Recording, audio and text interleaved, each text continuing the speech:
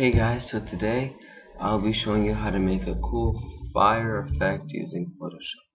Alright, so first what we want to do is go to File, New, and here you want the width at as much as you want, but I'll put it as 500 and 500 as the width, and just click OK. Alright, so here what we want to do is create a new layer at the bottom right hand corner. Just click and here it is. And the background layer, just delete it. You don't, unless you really want it, it doesn't matter. Alright, so here what we want to do is go to the shape box, right click, and you want to have it as rounded rectangle tool, and you want to just make it thin, I guess. Alright, so here also you want it black. Alright, so when you have that, what you want to do is go to Filter, Stylize, and go to Wind. And here, you can have it from the right or from the left, it really doesn't matter, and just click OK. Alright, so when you're done with that, you want to go to image rotation in 90 degrees CCW, and at this point you want to go back to filter and click Liquefy. Alright, so here you want the brush size at 20, the density as 50, and the pressure as 100. And here just click and drag up, and this is the part where you create your flames.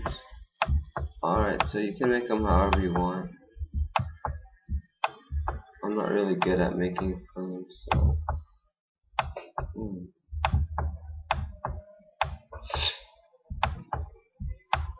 and also this tutorial makes the flames look more realistic than the other tutorials, I guess. So it'll be pretty cool. Alright, so when you're done making your flame, just click OK, and here they are.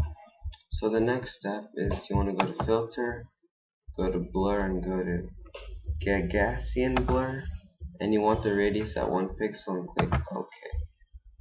Alright, so now you want to right click and go to Duplicate Layer, and you want to make 2 copies of this.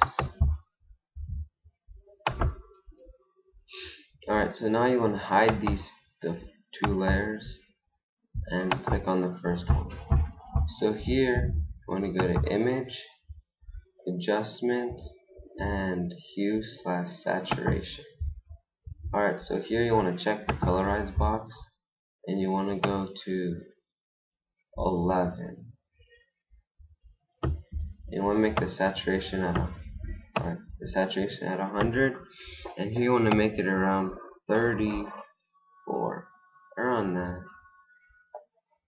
or 47, yeah, to make it have a bright orange color. Alright, so when you have these settings, what you want to do is click OK. Alright, so here you want to unhide the next layer, and here you want to go back to you have to click on it. So here you want to go to Image,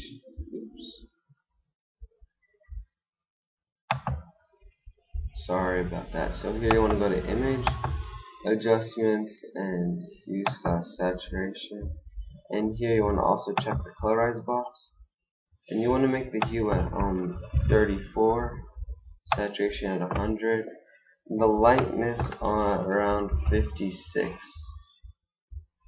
and yeah.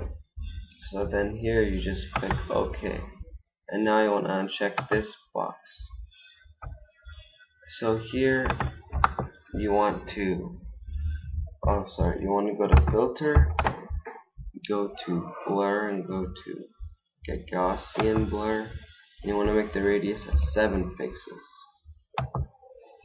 And then here you want to go to Overlay, and that's it. This is your fire gas. You can also create some text under here if you want. Oops, way too big.